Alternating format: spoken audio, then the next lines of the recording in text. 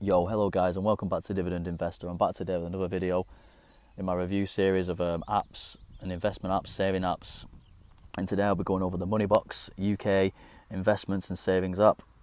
Just going over a few different features that they have and a few different sort of ways of saving money and investing money that they use and which one I use personally. But before I get into the video, guys, if you could please like this video and subscribe to the channel, get in the comments, and it'll boost that YouTube algorithm out. It'll be much appreciated. So guys, MoneyBox is a UK-based investment and savings app. They have many different sort of savings and investment accounts out there. The one I use personally is a general investment account,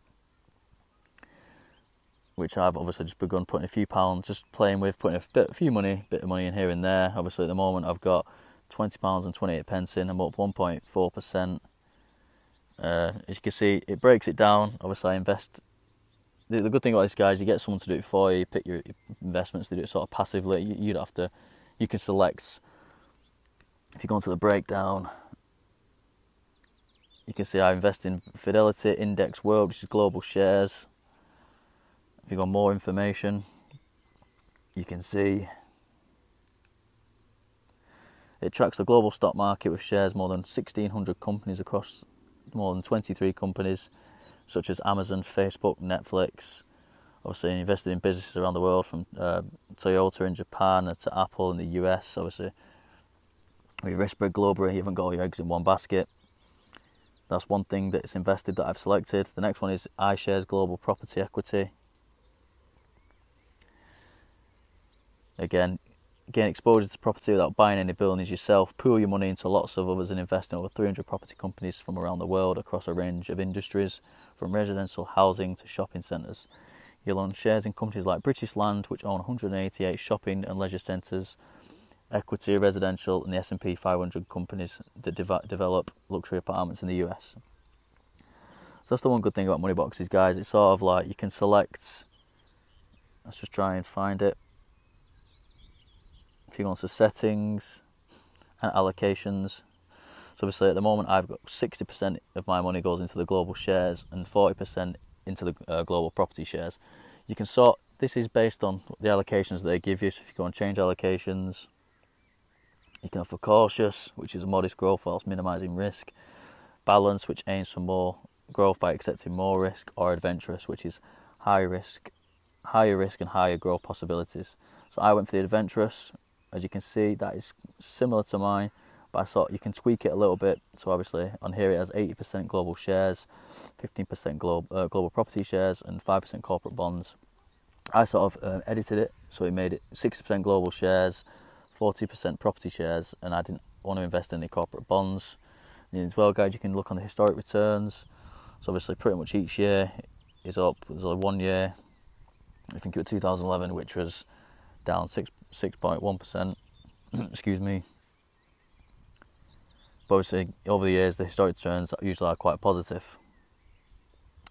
So yeah, guys, I just started playing around, adding little bits of money to this account every now and then. You can also let's have a look a bit more settings. It just goes in by transfer every week from your bank. You can set it. Let's try and find out how to do that. You can add your own money manually. Obviously, a few other accounts they have, guys, with them is a personal pension account. Take care of your pension. Obviously, many others have thousands of pounds sitting or stranded pension pots from previous jobs. The MoneyBox pension makes it easier to bring them all together and understand what you have. You can take control of your future. Tick your pension off your to-do list, and feel good knowing the hand of your money is all in one place. MoneyBox makes it easy. Tracking down old pots can be difficult. That's why a dedicated pension transfer team here to help. So it's good if you're not sure where a lot of your money is based. Offer a simple range of investment options, including social responsible fund, which allows you to invest in a way that's more aligned with your values. So there you go. You can join the pension if you want. And the next one is a lifetime ISA. A lifetime ISA is you can buy your own home or save for a later date. You must be over 18 but under 40 to open a lifetime ISA. So if you're 39, nearly 40, get doing that now if you want. I've got a lifetime. Well, we'll be opening a lifetime ISA with these as I'm saving my own house. You can put up to £4,000 each year until you're 50. The government will add 25% of your savings up to a maximum of £1,000 per year. So that's really good. The next one obviously is stocks and shares ISA. I do obviously own one of them with free trade. Invest up to £20,000 per year with tax-free gains with your stocks and shares ISA.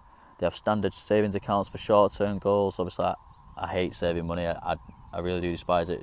I just feel like it's dead money. But if you're just trying to save up for something, say like a new, I don't know, if you want to buy a games console or something like that, or something short-term, I do recommend savings accounts. So that's all the accounts you can get with the MoneyBox app. I've been using it for around about a month now, guys, and I really do like the app. It's quite easy to use. Obviously, it lets you know where all your money's invested and how it's doing regularly, and it has a manual transfer, so you don't have to worry about putting money all the time. It just goes automatically out of your account, out of your bank account, into it. So yeah, guys, that is pretty much it for I do obviously really like the app. MoneyBox is a good app to use, and I'll be using it probably in the future as well, quite a bit.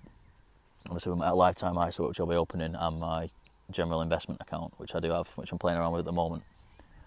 So guys, that is it for the video, guys. Just let me know what you think of the video. Give it a thumbs up, get in the comments if you use the MoneyBox app. Let me know if you don't, and this video's persuaded you to have a look into it. Just let me know as well, guys, that'd be great. So all in all, take care, guys. Bye.